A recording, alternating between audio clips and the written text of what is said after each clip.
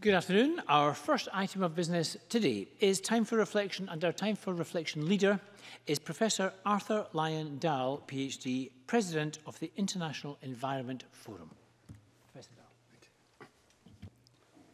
Presiding Officer, members of the Scottish Parliament, climate change today represents an existential crisis, with leading scientists calling for urgent action on all fronts, and our children on strike and marching in the streets for their endangered future. The rapid loss of the planet's biodiversity is equally frightening. How can a growing, rapidly developing, and not yet united global population, in a just manner, live in harmony with the planet and its finite resources? Our present economic system and consumer lifestyle are having devastating consequences for the environment. We cannot exceed the capacity of our planetary ecosystem without expecting dire consequences.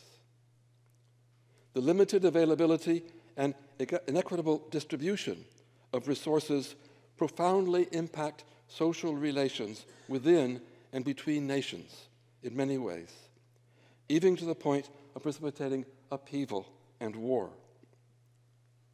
Faced with such challenges, we must set aside self-interest and partisan disputation that diminish the will to act, and strive to achieve unity of thought and action, informed by the best available scientific evidence and grounded in spiritual principles. Baha'u'llah, prophet founder of the Baha'i faith, warned over 100 years ago that the civilization so often vaunted by the learned exponents of arts and sciences will, if allowed to overleap the bounds of moderation, bring great evil upon men. In a globalized world, acceptance of the oneness of humankind is the first fundamental prerequisite for the reorganization and administration of the world as one country, our common home. Only strengthened global governance for peace, security, and the environment can assure the national autonomy and diversity so important to all of us. We are trustees or stewards of the planet's vast resources and biological diversity.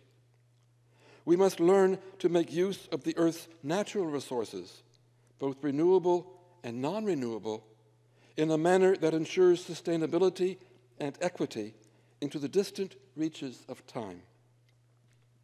This attitude of stewardship requires that we give full consideration to the potential environmental consequences of all development activities.